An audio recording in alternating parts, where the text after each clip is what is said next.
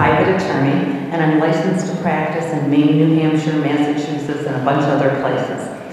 And I'm calling because I'm not afraid of this bill because I don't understand it. I understand it perfectly, and I'm terrified of it. I think whoever drafted it clearly didn't understand anything about New Hampshire law, let alone federal firearms law. There are more defects in here than the committee has time to listen to.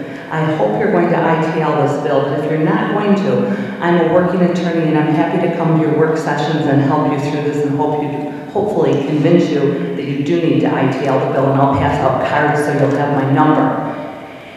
I think it's important when you look at this bill, probably one of the most egregious ones without going into the mechanics of what's wrong with the bill that everyone else has talked about, is on page 3, it's 159E2, Roman 2A. And from a federal firearms licensee's attorney's point of view, what this bill is suggesting is that they violate federal law. And I can tell you, if a federal firearms licensee does what it suggests in this paragraph, I would suggest that the next week the ATF would be revoking their license. Because the problem is that what this bill says is if I'm going to sell a firearm and I go into Riley's and they check in my firearm, which means he puts it in his bound book, and we're waiting for the buyer to clear, that they're letting me take it back. That's a violation of law every day of the week. I can tell you right now that the ATF reads this and they'd say, oh, that's really nice, but you can't supersede federal law. And so what you're doing is essentially being an accessory before the fact. The federal firearms licensee is violating federal law. It's not a good thing.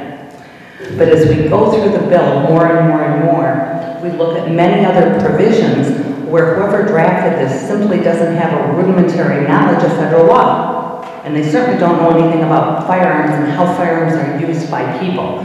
What this bill does is make a firearm a uniquely personal object, which it actually treats it essentially like what's called Class 3 firearms, which are fully automatic firearms and suppressors and everything else. That's a fact, basically, of what's happening here.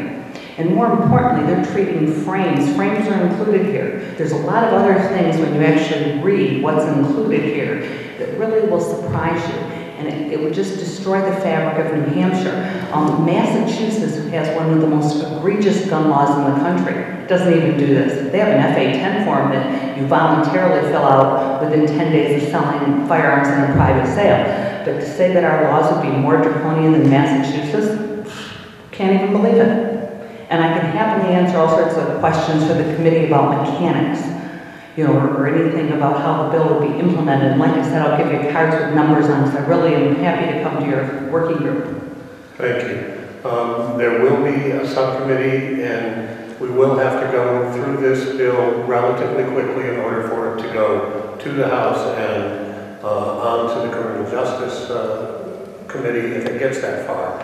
So I suspect that within the next week we'll have a subcommittee meeting, and that will be posted. So just keep an eye on the bill. Thank you.